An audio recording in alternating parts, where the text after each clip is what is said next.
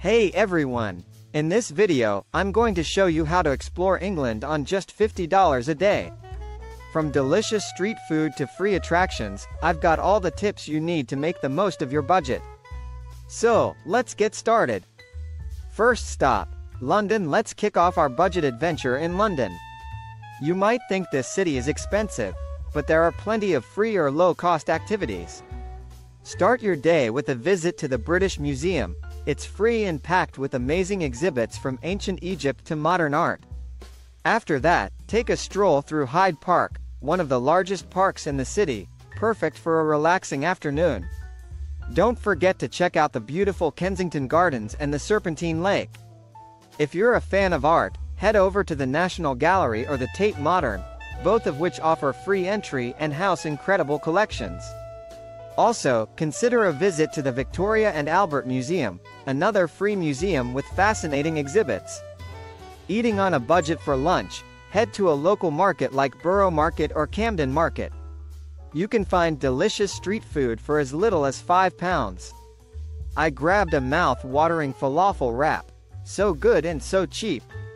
Other great options include fish and chips, which you can often find for around £7, or a hearty Cornish pasty for under £5. If you prefer sitting down, check out local cafes and pubs that offer budget-friendly lunch deals. Pret A Manger and Greggs are also good options for affordable meals on the go. Also, consider picking up some groceries from supermarkets like Tesco or Sainsbury's and having a picnic in one of the many beautiful parks. Another tip is to look for meal deals at supermarkets, where you can get a sandwich, drink, and snack for just a few pounds. Free attractions and hidden gems next. Let's explore some more free attractions. The changing of the guard at Buckingham Palace is a must-see, and it doesn't cost a penny.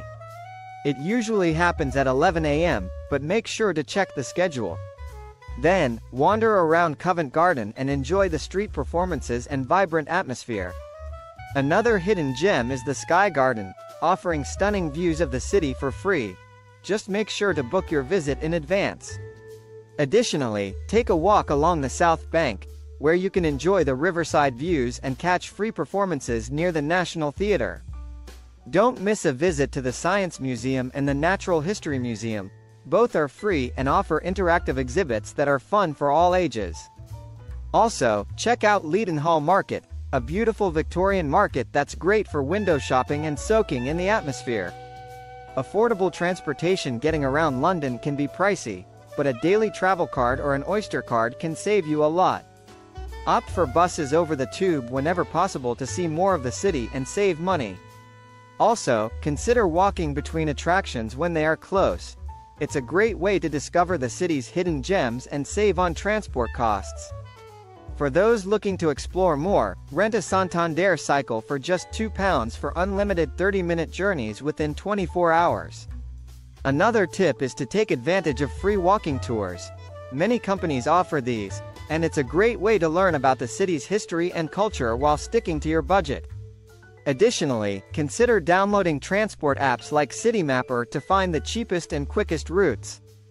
Venturing outside London on the second day, take a day trip to Oxford.